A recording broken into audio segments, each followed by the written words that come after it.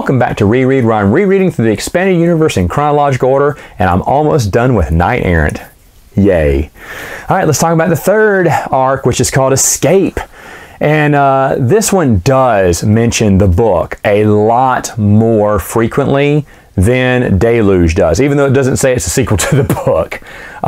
Meaning, in the book, Lord Bactras, some of his men, I think, or henchmen, get dispersed and given to Odian. The grandmother Villa tells Odian that, and Villa's basically just torturing the men or whatnot. I guess Lord Bactras' men were good for something. You're like, oh, okay. But there's that mention there. And then Villa is mentioned in it too, and she's seen, like in a, Odian thinks back to when he was a kid. He was always an ugly kid with a shaved head because he's bald. So he's always been bald. He's the Lex Luthor compared to Damien's evil-sized Superman. Everyone loved Damien, no one liked Odian. Boo hoo hoo. And Villa, their grandmother, kind of understood and kept them in check. Oh, it does mention that, and they mention this in the book. Lord Arcadia tells Kara Holt that it was actually to kind of get Kara to get angry at Villa and try to kill her. She says, hey, you know, Villa was the one that ordered the invasion of your planet. I mean, she ordered that Odian come in and kill everyone.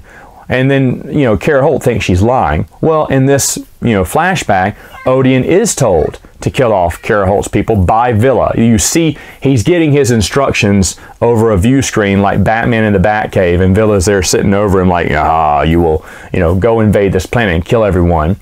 Odian is an interesting character. He's all about death. Everyone must die. Kind of a one-note villain, but at the same time, I get it. They're both crazy. He and Damien are both crazy. It's one big crazy family, him and all his crazy cousins. But it starts off where Holt is working for Damien. Why? So she can get in good with Odian's people. Why can't she do that without Damien's help? But Damien's, one of his worlds is being secretly, there's a secret recruiter recruiting Odian's men in Damien's home worlds who, you know, want to kill themselves. They're so upset by Damien's rule. But Damien, who is the sworn enemy of Kara Holt and has been for this entire series, that they're working together so she can take down Odian, it doesn't make sense. Why would she even need the Sith? She doesn't, the whole time we were told she doesn't need anyone. She just uses the resources she has and the people who are around her, you know, the people she's helping rescue, who join her cause, whether it's the fallen Jedi from the comic book, or, you know, the mercenary in the novel, or the, you know, estranged freedom fighter from the last series. No, now it's a Sith who is bad. And she even says, we're not working together. I'm just using you to get to Odian. I've told you this 1,000 times. I'm not working for you. Oh, yeah, thanks. So, and on the cover, it's all, is there a comic book version of clickbait? But the cover is like, Kara Holt working for the dark side, Kara Holt the Sith or whatnot. And you're like, what? She's a Sith now? Oh, no, she was just working with Damien to get to Odian. And then she disguises herself as a Sith. Her name is Mercy, because she shows mercy as a Sith. And everyone is mad at her. Mercy, you picked a terrible name. You're showing mercy everywhere. It's not very good. And you're thinking, this is the same guy that wrote Knights of the Old Republic? Knights of the Republic is brilliant. It's brilliant. Anyway, Kara Holt discovers that her parents may be alive. And so she's going on search for her parents. Spoilers, they aren't. But, you know, she finds out what they've been holding. They've been trying to hide this Sith helmet that can increase the dark side by despair, by whenever despair happens, or, you know, sense of loss or despair, it gives that Sith power. Yeah, you don't want Lord Odian to have that, right? Because he's full of, he exudes despair wherever he goes, right? By destroying everything. So that's kind of how that storyline goes. But as she's infiltrating Odian's, you know, inner ring, boy, she gets in immediately because she's in the hallway with Odian in his room as he's discussing his plans. And is she wearing a disguise? Is she shaving her head, dyeing her hair, wearing a fake mustache? No, she just puts the hood over her, but you can see her face. And then afterwards, where Odian's talking to them all and then looking at the screen and talking to them all, you're thinking, Odian, that's Kara Holt, the lady that in the very first comic book series you said, I vow my, you know, ever eternal hatred and vengeance for you. She's standing right there. Well, after they all leave, Kara goes, whew, good thing he was tied up in his plans and he was having a bad headache. They did say that. He has a bad headache. He always has headaches, Odian does. Good thing his headaches were acting up and he was tied up in his plans or he would have noticed me. Seriously? Oh, it turns out that Odium was not fooled. He knew that was Kara Holt the whole time. Well, I hope so. You looked at her face several times.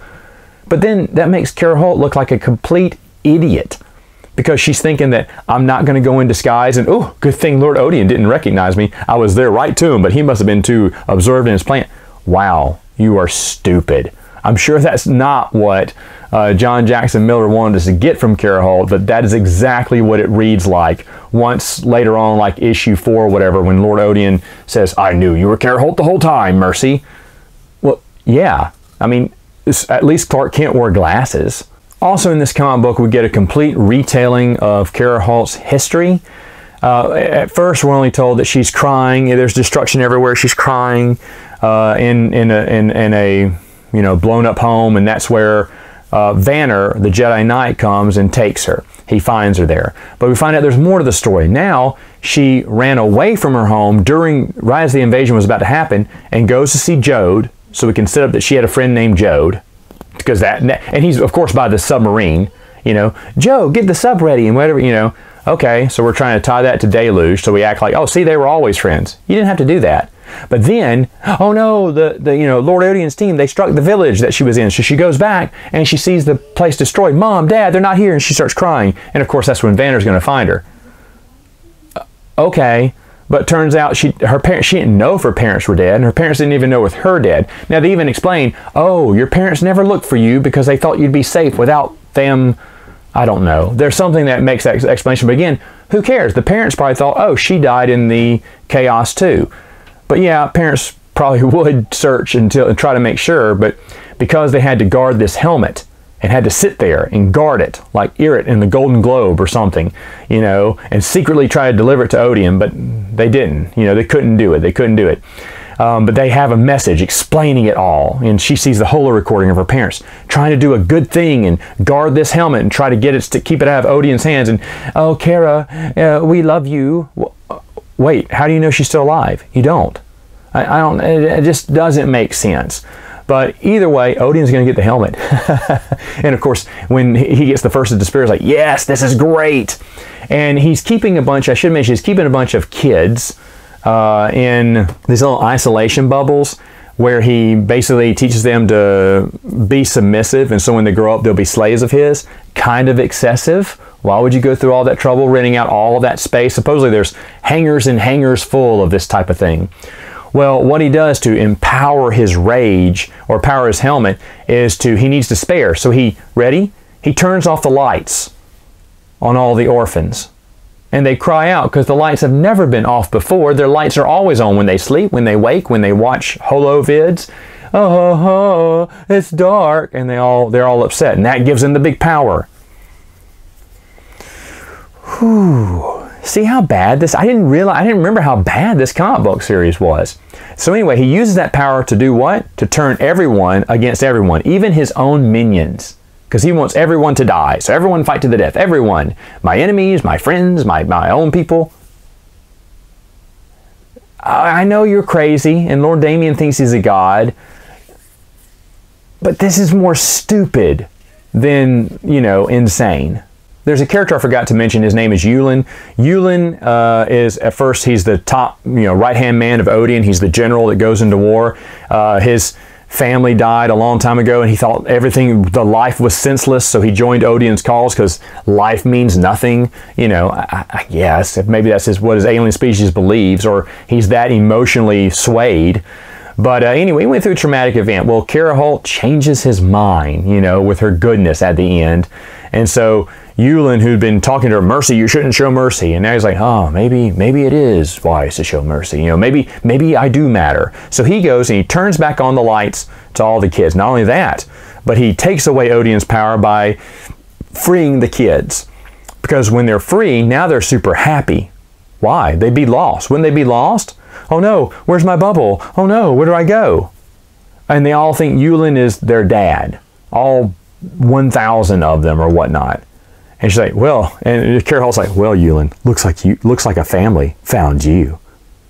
Oh, I see what you did, because he lost his family, so he has a bunch of orphans that look up to him. And that's supposed to make him happy. I don't know. So stupid. Anyway, I am positive this was going to have more sequels because at the end of every comic book, it says, doesn't say the end, it says, and the fight goes on. Because then Carol's like, well, so she gets in her spaceship, it's like, well, back to doing my job in the Sith Empire. And it says, and the fight goes on. It didn't. Thank goodness. Don't read this. Don't read this. All right, folks, that's it for now. See you next time.